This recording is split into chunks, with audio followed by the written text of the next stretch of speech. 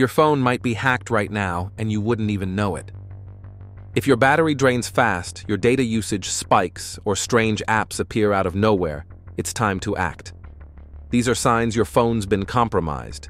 Hackers could be spying on you, stealing your identity, or draining your bank account. Here's how to fight back. First, run a malware scan. Use a trusted antivirus app to check for hidden threats. Second, delete any app you don't recognize. Don't just remove it from your screen. Uninstall it completely. Third, freeze your credit. This stops hackers from taking out loans or opening accounts in your name. Fourth, cancel any credit cards linked to compromised accounts on your phone. Fifth, check your app permissions. Limit access to only what's absolutely necessary. No app needs full access to your camera, mic, and location unless you allow it. Bonus tip: clear your browser cache and history regularly and always update your phone's software.